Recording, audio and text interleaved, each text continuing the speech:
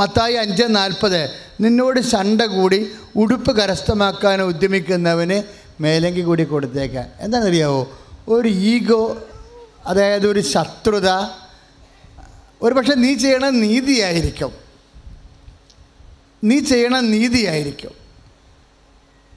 പക്ഷെ പലപ്പോഴും നമ്മളുടെ നീതി ലോകരാജ്യത്തിൻ്റെ നീതിയാണ്, ദൈവരാജ്യത്തിൻ്റെ നീതിയല്ല. ഇപ്പോൾ വീട്ടിൽ തന്നെ പിള്ളേർ കടികൂടി കൂടുമ്പോൾ എപ്പോഴും ഒരു ജോലി നിന്നെ ഏൽപ്പിക്കണം വിചാരിച്ചോ? ഇപ്പം പശുവിനെ കുളിപ്പിക്കണ ജോലി എന്ന് വിചാരിച്ചോ? എന്നിട്ട് അതിനേക്കാൾ ഈസി ആയിട്ട് ഒരു കടയിൽ പോണ ജോലി ചേട്ടനെയാണ് ഏൽപ്പിക്കണം വിചാരിച്ചോ? അപ്പോൾ അങ്ങനെ വരുമ്പോൾ വീട്ടിലും അതുപോലെ വരും.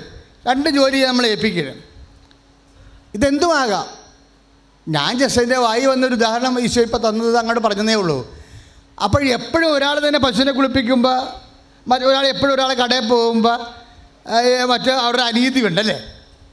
അപ്പോൾ ഉടനെ പറയും ചേട്ടൻ ഈ പ്രാവശ്യം പശുവിനെ കുളിപ്പിക്കട്ടെ, നീ കടയിൽ പോകാൻ പറയും. അപ്പോൾ ചേട്ടൻ പറയില്ല ഞാൻ കടയിൽ പോകുകയുള്ളൂ, ഞാൻ പശു കുളിപ്പിക്കുന്നത് പറയും. നമ്മുടെ നീതി അനുസരിച്ച് എന്താ, ഒരാൾ ഒരു ദിവസം കടയിൽ പോയാൽ മറ്റാൾ പശുവിനെ കുളിപ്പിക്കണം അല്ലേ.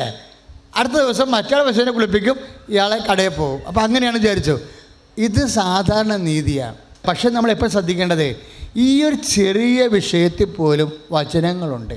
ഇവിടെ പ്രശ്നം എന്ന് വെച്ചാൽ നിനക്ക് ഇതൊരു മാനുഷികമായിട്ട് നീ ചെയ്തിരിക്കുന്ന കാര്യങ്ങളെല്ലാം ശരിയാണ്.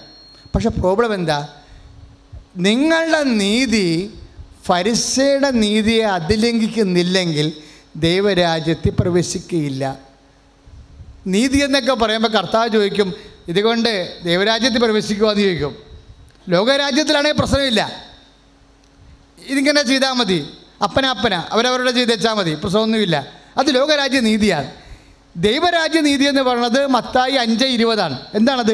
നിങ്ങളുടെ നീതി ഫരിസേയരുടെ ചുങ്കക്കാരുടെ നീതിയെ അതിലംഘിക്കണില്ലെങ്കിൽ നിങ്ങൾ ദൈവരാജ്യത്തിൽ പ്രവേശിക്കത്തില്ല. Praise the Lord, hallelujah. അപ്പോഴും ഉടമ്പടി ചെയ്യുന്ന മക്കളുടെ ഉള്ളിൽ എന്താണ് വേണ്ടത്? ദൈവരാജ്യത്തിൽ പ്രവേശിക്കാൻ വേണ്ടിയാണ് ഈ നീതി നിറവേറ്റണത്. കാര്യം കർത്താവാണെങ്കിൽ എപ്പോഴും ചോദിക്കും, മറ്റുള്ളവർ ചെയ്യുന്നതിനേക്കാൾ കൂടുതൽ നിങ്ങൾ എന്താണ് ചെയ്യണമെന്ന് ചോദിക്കും. ഇപ്പം 6:32 ലൂക്കായുടെ സുവിശേഷം, നിങ്ങൾ സ്നേഹിക്കുന്നവരെ മാത്രം നിങ്ങൾ സ്നേഹിച്ചാൽ പ്രതിഫലത്തിന് എന്ത് അവകാശമാണ് ഉള്ളത്? മറ്റുള്ളവരും അങ്ങനെ ചെയ്യുന്നില്ലേ? കൊടുത്തോടത്തോളം തന്നെ തിരിച്ചു കിട്ടുമെങ്കിൽ പാപികൾക്ക് വായ്പ കൊടുക്കത്തില്ലേ? മറ്റുള്ളവർ ചെയ്യുന്നതിനേക്കാൾ കൂടുതൽ നിങ്ങൾ എന്താണ് ചെയ്യണത്? ദൈവരാജ്യം എന്ന് പറയണത്, മറ്റുള്ളവർ എന്ന് പറയുന്നത് എന്താണ്? ലോകരാജ്യത്തിലെ ആൾക്കാരാണ്.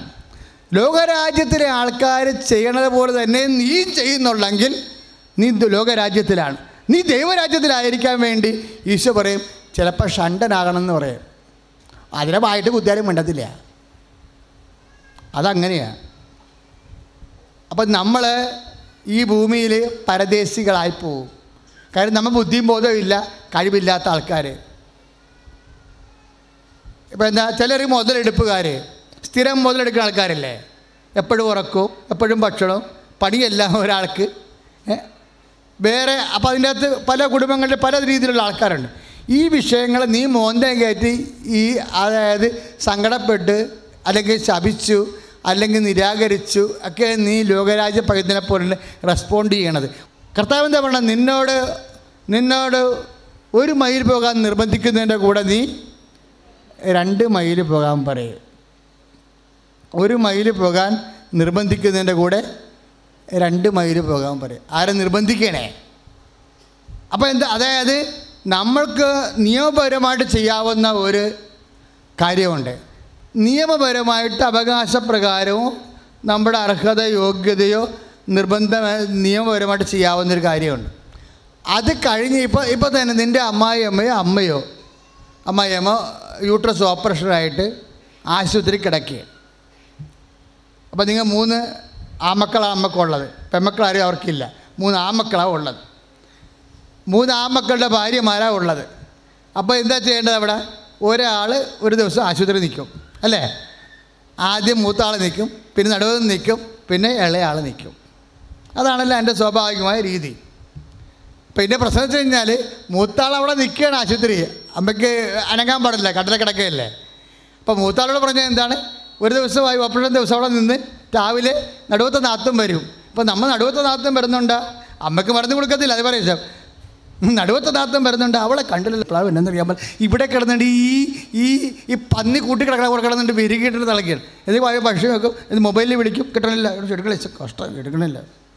ഇങ്ങനെ അവസാനം അവൾ തിരിച്ച് വിളിക്കും, എടോ പിന്നെ കൊച്ചിന് പനിയായിട്ട് ഞാൻ കൊച്ചിനെ ആശുപത്രിക്ക് കൊണ്ടുപോയി. അപ്പോൾ എന്തായി, അപ്പോൾ ഈ ദിവസം രണ്ടാമത്തെ ദിവസം കൂടി നമ്മൾ നിൽക്കണമെന്നാണ് എൻ്റെ അർത്ഥം അല്ലേ.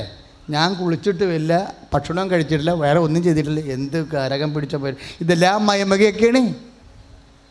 ഉടമ്പടി നമ്മൾ ചെയ്തിട്ടുമുണ്ട്, ലോകത്തിൻ്റെ സന്തതിയായിട്ടാണ് നമ്മൾ ജീവിക്കണത്. ഉടമ്പടി ചെയ്തെന്ന തിരികെത്തിച്ച പ്രാർത്ഥനയല്ലാതെ മിനിമം പരിപാടിയല്ലാതെ നീ ദൈവമായിട്ടൊരു ബന്ധവുമില്ല. എന്താ കാര്യം, അവൻ പറയണ പോലെ നീ ചെയ്യണില്ലല്ലോ. അവനെന്താ പറഞ്ഞിരിക്കണത്, ഒരു ദിവസം ആശുപത്രി നിൽക്കാൻ വേണ്ടി നിർബന്ധിക്കുന്നതിൻ്റെ കൂടെ 2 ദിവസം നിൽക്കാൻ അവൻ പറഞ്ഞിട്ടുണ്ട് ഇല്ലേ. ഒരു ദിവസം നിന്നോട് 1 മൈൽ പോകാൻ നിന്നോട് നിർബന്ധിക്കുന്നതിൻ്റെ കൂടെ നീ 2 മൈൽ പോകാൻ പറഞ്ഞിരിക്കുകയാണ്. ഒരു ദിവസം ആശുപത്രി നിൽക്കാൻ വേണ്ടിയാണ് നിനക്ക് നിർബന്ധമുള്ളത്, അതിൻ്റെ കൂടെ നടുവത്തെ നാത്തം വരാത്ത കൊണ്ട് നീ അടുത്ത ദിവസം കൂടി നിൽക്കണം, 2 ദിവസം. പക്ഷേ ഈ 2 ദിവസം എങ്ങനെയാണ്, ചള്ളും നാട്ടുഭാഷയെ പറഞ്ഞ് ചള്ളും പൊട്ടും പറഞ്ഞ് പെയ്തും പെരുക്കിയുമാണ് നിൽക്കണത്. മനസ്സിലായില്ലേ, ഇവിടെയാണ് ആ സ്പിരിറ്റ് പോണത്, കർത്താവിന് വേണ്ടിയല്ല. ഇത് കർത്താവിന് 2ാമത്തെ ദിവസം എന്ന് പറയുന്നത്, ആദ്യ ദിവസം നമുക്ക് വേണ്ടി നിന്ന് എക്സ്ട്രാ ചെയ്യുന്നത് ആർക്ക് വേണ്ടി നിൽക്കണം, കർത്താവിന് വേണ്ടി ആക്കണം. പറഞ്ഞ മനസ്സിലായില്ലേ, ആദ്യ ദിവസത്തിൽ ചെയ്യുന്നത് നിയമപ്രകാരം നമുക്ക് വേണ്ടിയുള്ളത്, 2ാം ദിവസം നമ്മൾ എക്സ്ട്രാ ചെയ്യേണ്ടി വന്ന ആർക്ക് വേണ്ടിയാണ്, അത് കർത്താവിൻ്റെ അക്കൗണ്ടിലാക്കി ചെയ്യണം, കർത്താവിൻ്റെ അക്കൗണ്ടിൽ.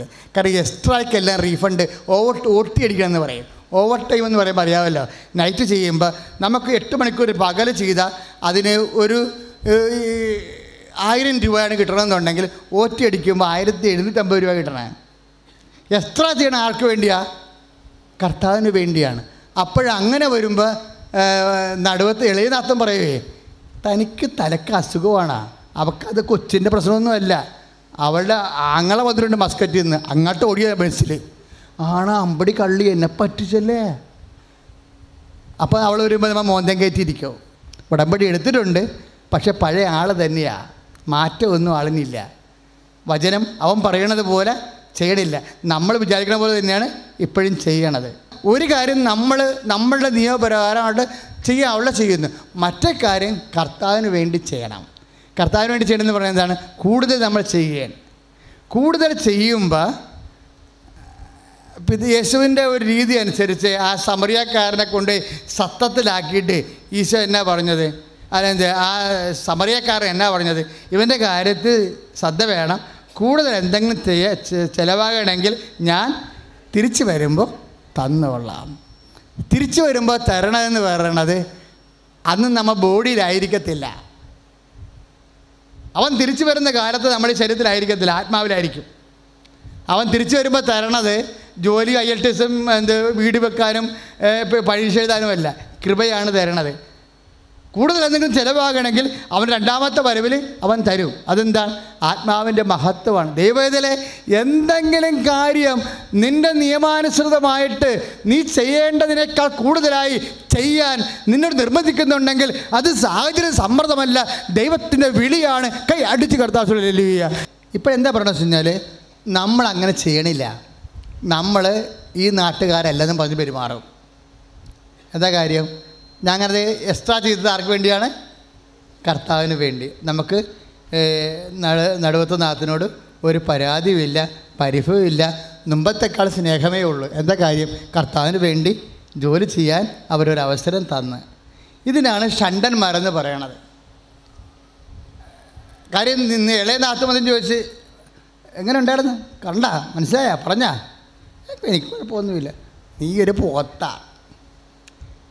ഇളയതാത്തും സ്ക്രൂ ചെയ്ത് കൊടുത്തല്ല, മറ്റവൾ വരുമ്പോൾ പറയണം, കൈയോടെ പിടിക്കണം.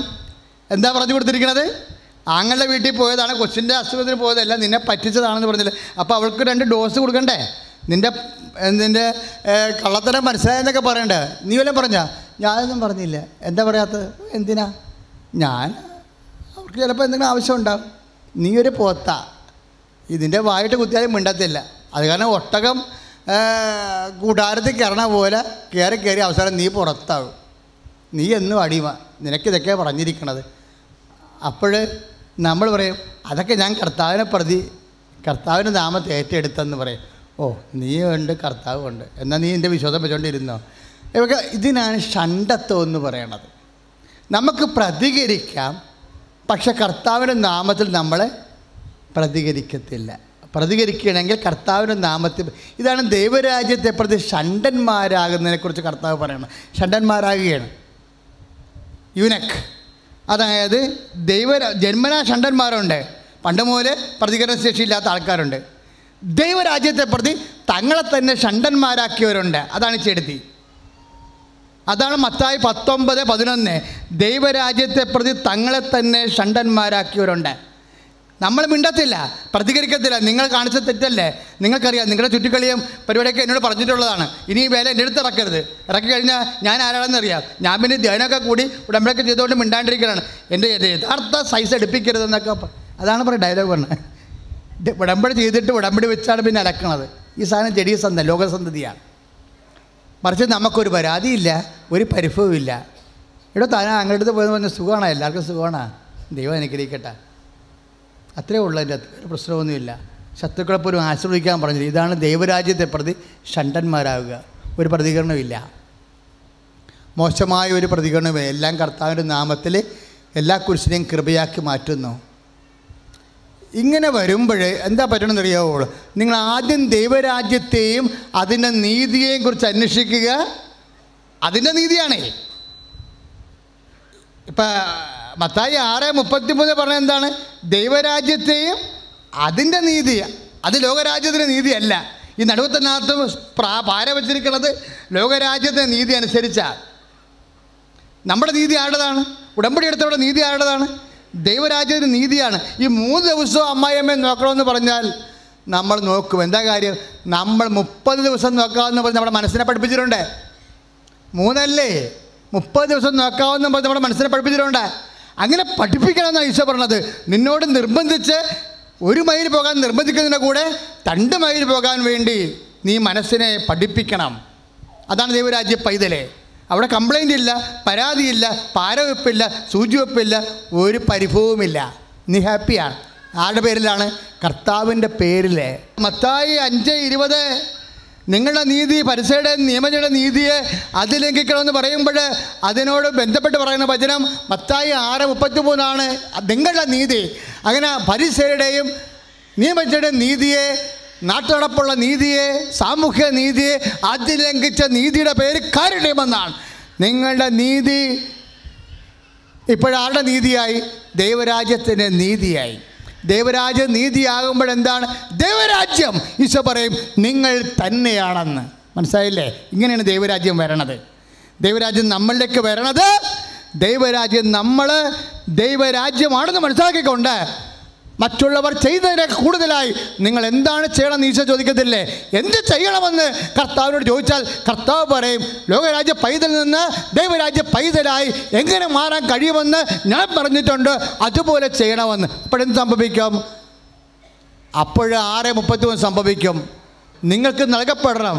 അതുകൊണ്ട് അവൻ നൽകുമ്പോൾ 6 60 അമർത്തി കുലുക്ക് നിറച്ചളന്ന് അവൻ നിൻ്റെ മടിയിലോട്ട് ചൊരിയും. കൈ അടിച്ച് കർത്താവ് ഹല്ലേലൂയ.